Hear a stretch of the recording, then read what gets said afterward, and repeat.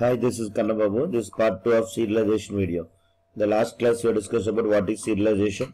In this video we will discuss about different types of serializations that are available. As we discussed, one is binary serialization, other one is SOAP serialization, another one is XML serialization. In this video I will discuss about binary serialization with example. So what is binary serialization? It is a process of converting object into stream of bytes and store the object data in the binary format. That is the concept of what? Binary serialization. In order to work with binary serialization, we have to declare the namespace. That is using system.runtime.serialization.formatters.binary namespace. So actually under this namespace, we are having the predefined class. That is binary formatter. Under binary formatter class, two predefined methods are there. One is serialized method, other one is deserialized method. Is it clear? The serialized method is used to convert the object into stream of bytes, and deserialized method is used to convert stream of bytes again into object format. Right? Let us see this example practically. Here I will try to open my Visual Studio Editor, file new project.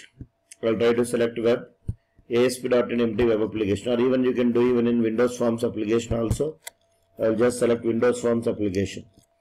Are following? Here I will try to design the form. So I will go to the view. Here I will go to the toolbox, and here I will try to drag and drop one label control and one text box control also. Here let us say I will go to the toolbox, and there I will try to drag and drop one label, as well as here I will try to drag and drop one text box control, one label as well as one text box. Is it clear? Similarly, one more label, one more text box. Similarly, one more label, one more text box. So I will design my screen, and here I will try to take two button controls, and here I have one button, button 1, and here I will take one more button. Is it clear? Two buttons are there. Now select the label, and here I will try to go to the text. The text for the label I will give as enter something like student number, and here I will give something like enter student name, and here I will write enter address. Is it clear? So, and here two buttons are there. You are following? So here what I want to do, the text for the button I want to give as serialize. Is it clear? And the text for this button I will try to give as deserialize. Is it clear? Serialize as well as deserialize. Two buttons I have taken. You are following? So what is my requirement? Let us see here. First of all, I will try to increase the font. I will give font bold is equals to true. Now here what is my requirement? Whenever I enter the student number, student name and address and click on serialize button, I want to store the object into stream of bytes. So first of all, double click on this button. So initially I will go to the project, I will add a new class. Here I will try to select the class, and the name of the, here I have given the name as student.cs. I declared one class, the name of the class is student. In this class I will declare some variables, int s number, similarly string s name, similarly string address. I declared three variables. These three variables are instance variables. Right, and I will declare one constructor. Constructor must declare as public. Constructor name and class name both must be same. And I want to pass the parameters for the constructor, something like int number, comma string name, string s address. This is actually a parameterized constructor. At the time of creating the object, we have to pass the values. So I will initialize the values. S number is equals to number, S name is equals to name, and here I will write address. Address is equals to S address. Are you following? So this is my constructor. These three are variables. For time being, I will make these variables as public, because the default access mode for a variable is private. The scope of private is within the class. We cannot access the private variables outside the class. That is the reason I declare the variable as public. So build the solution. Build means compile. Now I will go to form1.cs. So here you see I will try to create an object for student class. Student s1 is equals to new student of. At the time of passing the values, at the time of creating the object, we need to pass what? Values. Is it clear? So that is the reason here I will declare some variables, like in the s number is equals to int.parseof. I will try to catch the value, text box 1.text, and here I will declare string s name is equals to text box 2.text, and here I will declare string address is equals to text box 3.text. Is it clear? Now I'll create an object for student class. Student S1 is equals to new student of. At the time of creating the object, we have to pass the values for the parameterized constructor. So first of all, I'll pass S number, comma S name, comma address. Is it clear? So this is what I'm creating an object for which class? Student class, and store the values in the object. Is it clear? So in order to work with binary serialization, we have to declare the namespace using system.runtime.serialization.formatters.binary. Is it clear? And here I have some predefined classes is there, that is binary formatter. It is a predefined class, something like B I will give. Is it clear? If you want, I will create an object for this class, new binary formatter of. And there is a predefined method that is called as serialize method. How to call the method? Object name dot method name b dot serialize of. So it is asking me to pass two values. The serialize method is asking me to pass two values. So before that, what I will do means I want to work with files concept. So I will declare the namespace using system.io. Right? So I want to create a file.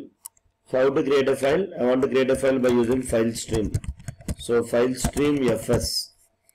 Is it clear? Now here I want to create a file because I want to store the data in the file. So here I will let fs is equals to new file stream of. I will create an object for the file stream. I want to create one file in D drive, D colon slash, and the name of the file I want to give student.txt text file, and here I will try to use file mode dot create, comma, and I will give the access as file access dot write. So what is the meaning of this one? I want to create a file that is a text file, that is student.txt, and I will give. So now what I want to do means so initially here I create an object for student class, and then I am storing the values in this object, that is the memory is allocated for S number, S name and address. What are the values that I entered in the text box? That values I want to store in the object, and the reference variable is S1. Yes or no? Now here I created one file. Is it clear? So I create one file in which drive? D drive, with name student.txt. Now what are the values that I stored in the object? As it is, this object data I want to store in the file, but we cannot directly store object data in the file. If you want to store, you have to convert this object into stream of bytes. That concept is called as serialization. So here I am trying to converting this object into stream of bytes and store in the file. Is it clear? So there is one predefined method, that is serialize method, that is available in binary formatter class. It is an instance method, so that you can access by using object name dot method name of serialize of. So what is the object name? S1.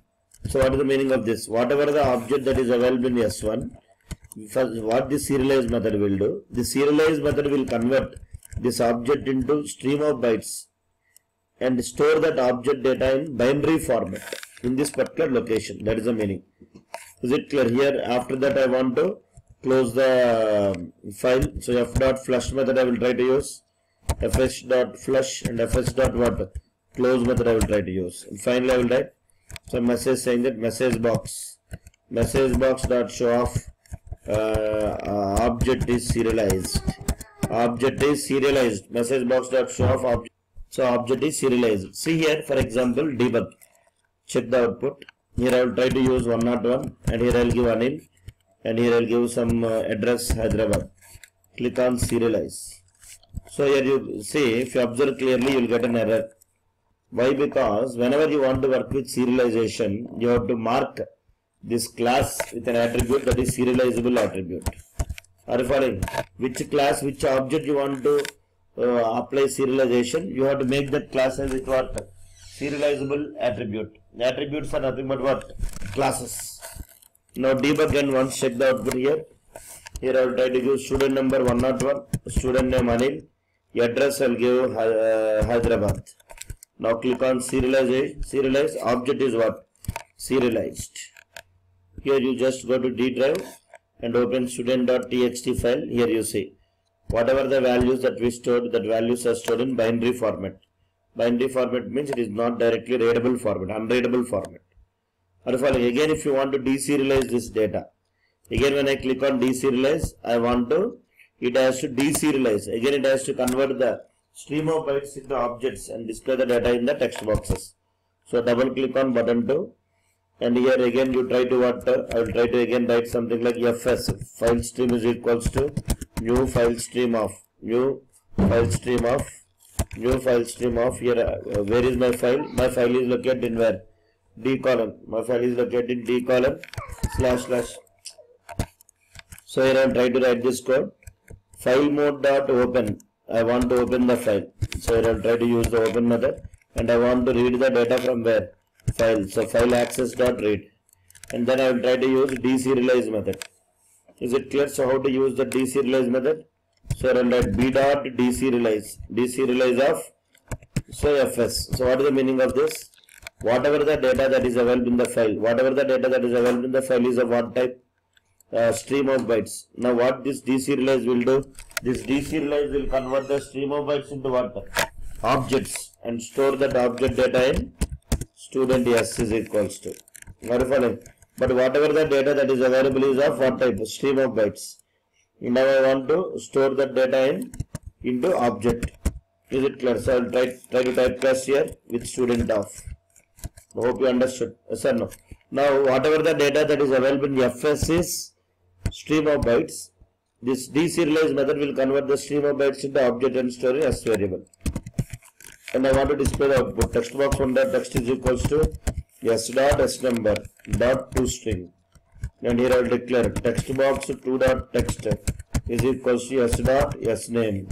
And here I will write text box 3 dot what? Text is equals to s dot address. Are you following? And here I want to display the message box saying that object is deserialized. Is it clear? If you want, you can see here debug and check the output. Now just whenever I click on deserialize button, is it clear? Deserialize means what? It is converting the stream of bytes into object. Here you don't confuse here. Whenever user clicks on serialize button, what this serialize method is doing? This serialize method is converting the object into stream of bytes and store in fs variable.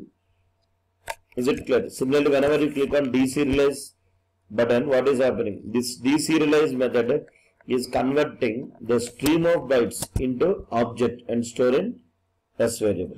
That is how you can work with what? Binary serialization. That's the concept of binary serialization. So binary serialization is a mechanism of writing the data into the output stream such that it can be used to reconstruct the object automatically. In future again, if you want to use the object, we can use it by converting the stream of bytes. So another main advantage of using binary serialization is that the object can be deserialized from the same data we serialized. Is it clear? And the performance is 100% faster, and even it is more powerful. For complex objects also we can easily convert when we work with what? Binary serialization. Is it clear? So in this manner we can work with binary serialization. In the next video I will discuss about what? SOAP serialization. Is it clear? For more videos you can subscribe to my YouTube channel and Facebook group. Thank you. Have a nice day.